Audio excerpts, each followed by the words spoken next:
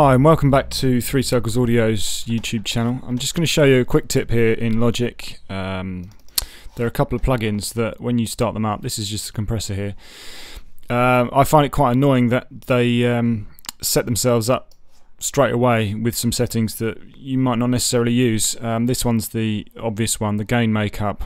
It straight away on as a default adds 4 decibels of gain makeup on the output, so you can be doing all of this and thinking it sounds better purely because it's louder.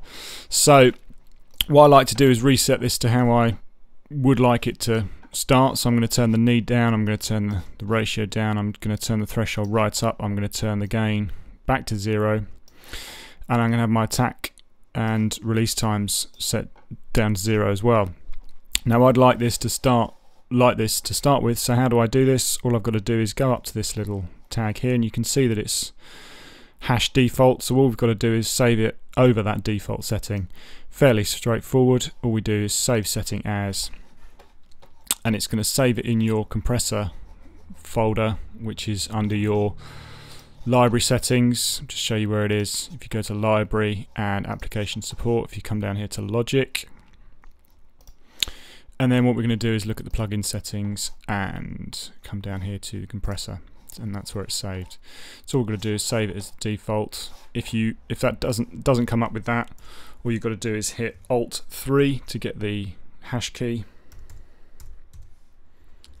and then write default in there, save it as that. So now I'm just going to take away my compressor, add a new compressor back in, and then you'll see all my settings are how I'd like them to start with.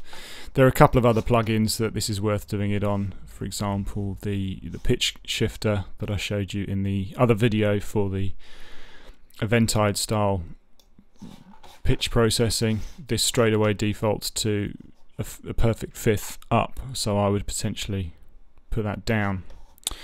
And if we save that as default as well, then when we open that, just get rid of it and start it again. Pitch shifter 2, there we go. Straight away set up how we would like to use it. Thank you very much. See you next time.